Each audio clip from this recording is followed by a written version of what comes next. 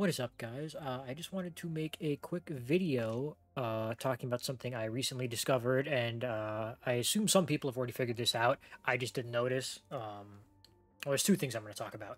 One, I assume people figured out already. One that I didn't realize. It could just have been me being stupid, but I wanted to show everybody because I missed it.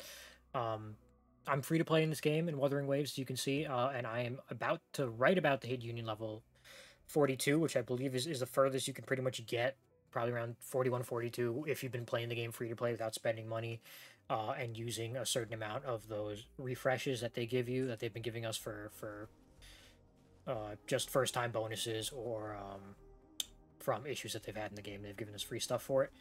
And it has to do with leveling up characters, specifically getting these level up materials. The weapon and skill materials for your weapons or your fortes here.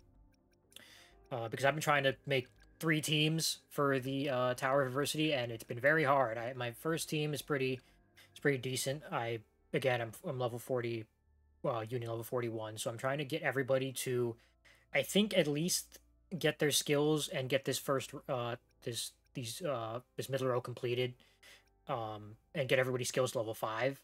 I think that's good enough, and I can beat a majority of the Tower of Adversity. I haven't gotten to the end levels yet, but I've gotten pretty close. But I have my first team of 3. I have another team of 3, and then my third team of 3 is very hard with the limited amount of resources I have. So I just wanted to show people 2 things, just in case they don't know about it. The first one I'm going to show you, I assume everybody knows about this. If you play the game consistently at this point, which is getting from basically in the Tiger Maw area. If you're going near the bottom, usually near this boss, usually if you go to this waypoint and you just backtrack from the boss, you're going to find these crystals. I forgot what the name of them are. I have some here, I believe. Let me show you. Yeah, these crystals, the Lampy Lumens. Basically, you get those, and you can get about 30 per day, I believe. I believe if you start at the boss, which would be this teleport beacon, and you just backtrack your way all the way to the bottom of Tiger's Maw and clear out the entire bottom, including the tunnel on your way back from the boss. If you teleport here and you go to this merchant, I will show him to you. Okay, he's over here.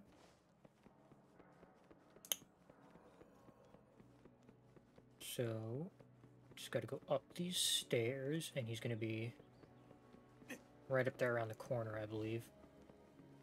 He is marked on the map with that little tote bag symbol. This guy right here, Shilong. Basically, if you haven't done this yet, she's talking about the new event that's currently going out. I don't believe this refreshes the store, but you can get upgrade materials from him for every single type. He also has experience for weapons if you need that. He has some credits as well, and then he has 1 free 4-star weapon if you need any of these for any of your characters. I don't believe any of these are best in slots for any of the current characters in the game, though. But I believe you can get, I can't remember how many it was, but you get 30 of these things. These are Lampy Lumens per day, I believe, unless I missed somewhere else that you can farm them, or there's a spot in the mall I'm missing. I've been getting 30 per day if I've been doing it consistently. And then I can't remember how many you can get, but you can get a good amount of these, and these are already the tier 2 ones. So they'll be useful for basically around this point of the game, because now you're going to be at the point where you're going to be using 3 per skill of the tier 2 ones, and then you're going to be using the tier 3 purple ones.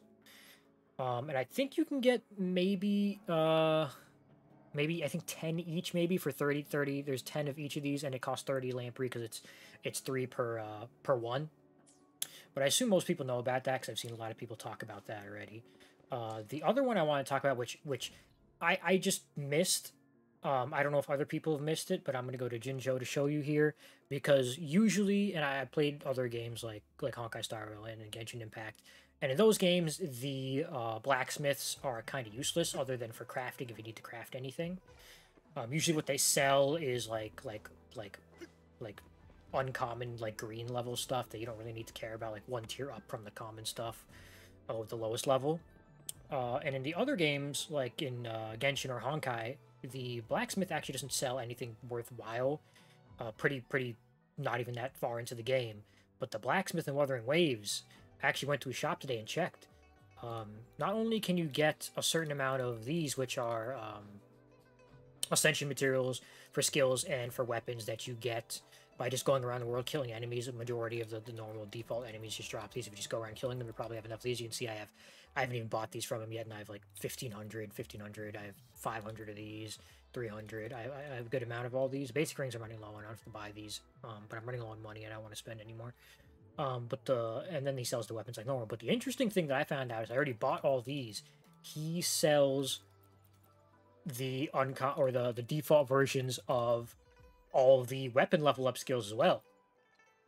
I believe he sells, I'm gonna say, either 10 or 20 of these each. So if you guys are running low on resources like I am, and you haven't bought these yet and you got money to spare, go into the shop and buy these because they helped me a lot. They helped me get my second team leveled up, and they helped me a bit with my third team as well if you're struggling with that, assuming you're free to play. And you don't want to spend any of your extra resin refreshes or anything like that. But yeah, I just wanted to let everybody know because I've been going around the shops here, or I've been looking around shops just to see, and I just noticed that while I was like, you know what, let me check this out before I stop playing for a day. And I was like, oh, hey, what do you know? He sells stuff that you can use to upgrade your materials. So I just wanted to make a quick video on that. Again, I assume a lot of people have already found this, and if you haven't, well, now you know. If you watch this video, I just wanted to put that out there because I managed to miss it, and I've done literally everything in the game. I mean, like I've 100%ed the map, I've 100%ed all the regions. I completed that simulated universe thing, and I'm progressing through. I'm 12 out of 30 right now on the Tower of Adversity, but I'm again, I'm building my team so I can clear that. But yeah, if you guys liked the video, subscribe, leave a comment if you didn't know about this. Let me know if there are other shops that do anything like this, any other shops I'm missing, anything like that. But yeah, I just wanted to make a quick video about this. So yep, it's gonna be all from me. Take care, guys.